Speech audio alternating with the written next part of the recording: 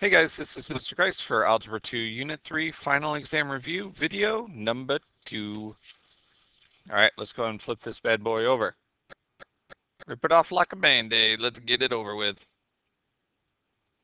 Alright, so determine the solutions to the following system of equations. Now, first thing I notice about that f of x is that, yes, there's an absolute value. So the negative is telling me that it's reflected. Negative, and it's -1, so I have to go down 1 over 1, and then my vertex, I take the opposite of -3, opposite of that -3, and the other 3 stays the same. Okay? So at 3, 3 is where I start. I'm going down 1 over 1, down 1 over 1, down 1 over 1. And I'm doing this in both directions as many times as possible. Okay, and then when I'm done, I'm going to draw a straight line using my straight edge, not using my calculator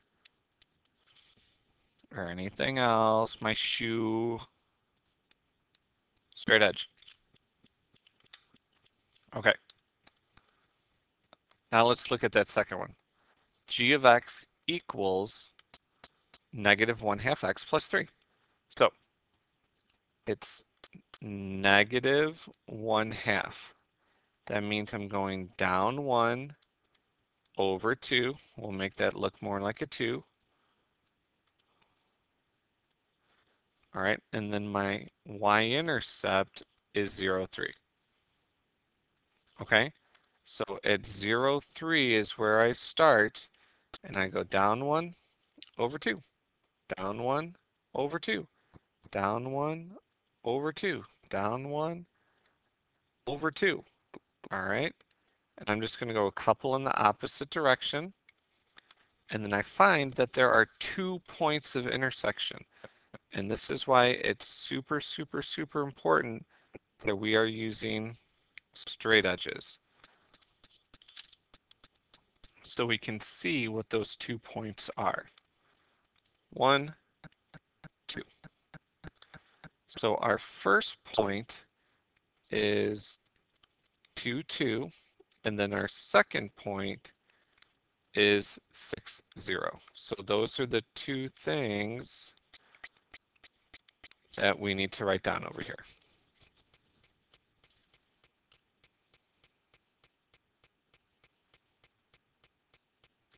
All right, number 8. Which ordered pair is not a solution when graphed? All right, my favorite. Yes, once again, when I did this, I did it too fast and I got a couple wrong. Don't do the same thing. Don't be like Mr. Grice.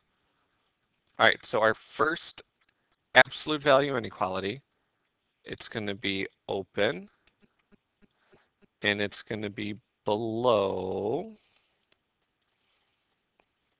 and then it's being reflected because it's negative, and that's telling us that we have to go down 2 over 1, and then my vertex is 4, 3. Okay? So let's do all that. At 4, 3, I am open, and I have to go down 2 over 1, down 2 over 1, down 2 over 1, and I'm doing this in both directions. Okay, and then we're drawing a dashed line.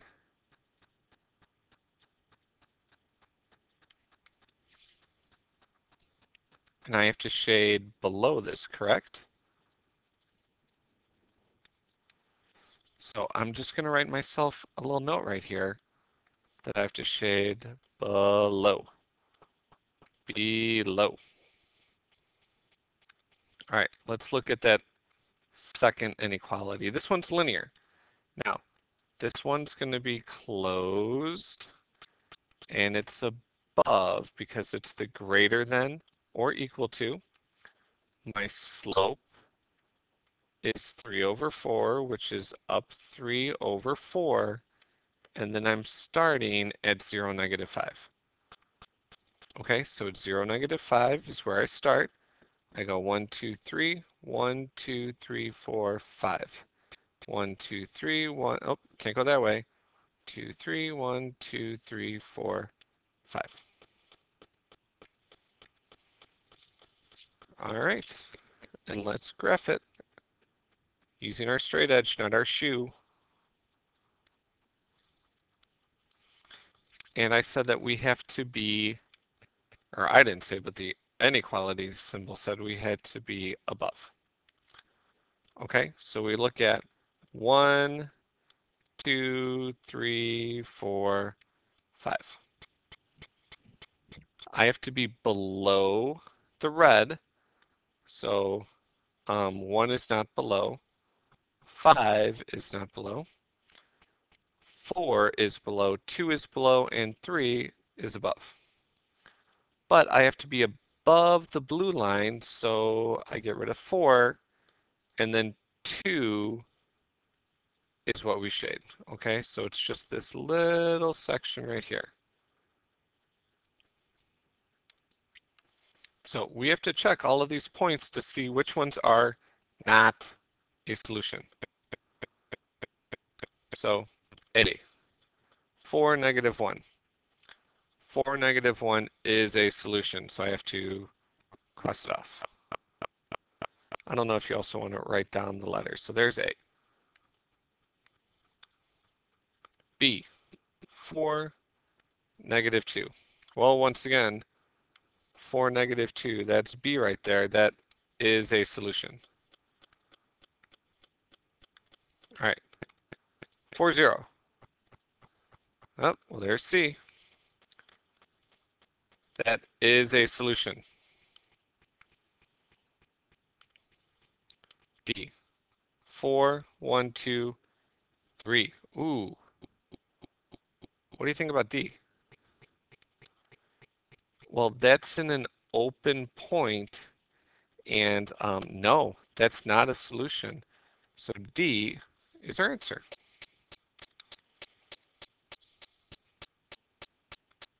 All right, last one.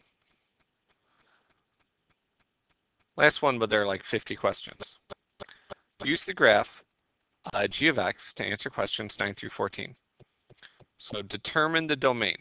Remember that domain are your x values. We're looking for any breaks in the graph from left to right. And there are none. So that means our domain is negative infinity to positive infinity. Now our range is our y values. And our y values go up and down. Now, I can't be down here. Our graph doesn't go down here at all. But it does go up starting at negative 5. Okay? So starting at negative 5, our graph goes up to positive infinity.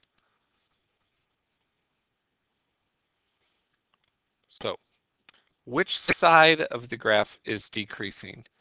Is it the right side or the left side?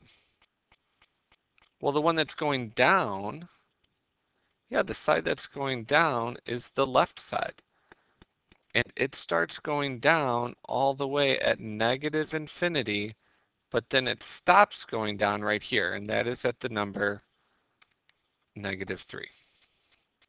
Okay, so that means the side that is increasing is our right side.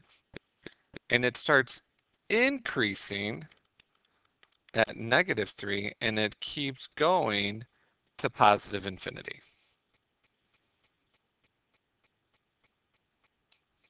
Okay, number 13. Find the average rate of change. Remember, average rate of change, those are fancy words for slope, over the domain values. Remember, domain, those are the x values look at, we're going to do both of those at the same time. -5, -3. Okay, so I'm going to kind of erase all this stuff. Oh, don't make a bigger mess. So let's do -5. So at -5, there's my point. At -3, there's my point. So what's going on? Well, to get from point to point, I have to go down 3 over 2. So can I reduce -3 over 2? The correct answer to that is no. So we would say -3 over 2. Okay, now we're going to look at 1 and 3. Okay, so I'm going to find 1, which is right here, go to 3, find my point, and then we're going to do the same thing. This time I'm going up 3 over 2. So now it's a positive 3 over 2.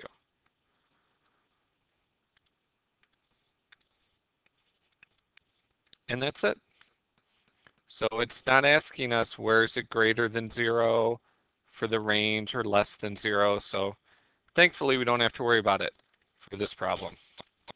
Okay, so this is Mr. Grice signing off for Algebra 2 Unit 3 Final Exam Review. If you have any questions, please come see Ms. Carranza or myself, because we would love to help you out. This is Mr. Grice signing off. Thanks for watching.